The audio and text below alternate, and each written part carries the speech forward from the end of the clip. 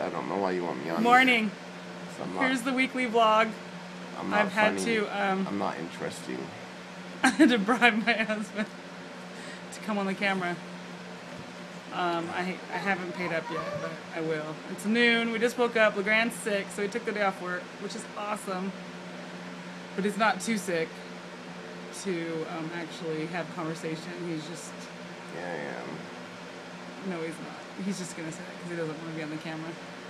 Anyhow, Caroline actually fell back asleep this morning, and so it's just noon, so we all got to sleep for a long time, and it's been nice. You know how you just get exhausted sometimes and you just need a little bit more rest? Well, this morning, that is what we did. And you know what? It's freaking awesome to just get sleep and you wake up and you're like, man, my life's awesome. So I think sometimes family life is just exhausting and it's hard to enjoy because you're just so tired all the time. I was just looking on Facebook and one of our single friends was talking about his friends coming into town and where they should go to dinner. And I turned to LeGrand and I said, wouldn't that be weird? Like, your whole life is just where you're going to go to dinner every night after work? It'd be kind of nice. What do you think about that? I don't think I'd get old after a while. He thinks it'd get old. I don't know if it would, personally. Anyhow, I won't tell about the people we were just talking about. I want to show you Caroline, but I got to be careful.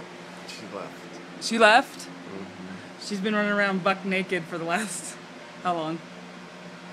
Half hour. Half an hour. Because she got her pajamas off when she woke up. And we haven't gotten up to... Come say hi, Caroline!